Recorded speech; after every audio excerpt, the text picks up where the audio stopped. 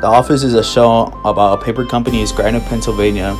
This show shows the day-to-day lives of the workers of that company, and it shows how their functions are inside of work and outside of work.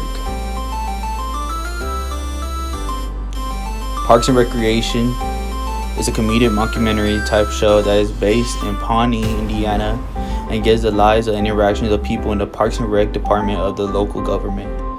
The show is really good, go watch it. Atypical is a heartfelt comedy show about a family who has a son with autism and how the household functions. We get to see how the son grows up and experiences his rites of passage.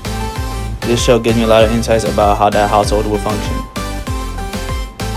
That 70s Show is a comedy show about a group of high school teenagers in the 1970s and how they grow up into adults. We get to see their romantic relationships, friendships, and hardships. I can relate because I'm close to their age. It's a pretty good show.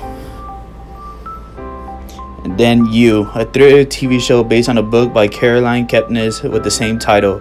It is about a psychotic man who is deeply in love with a woman to the point where he stalks them in real life and on social media.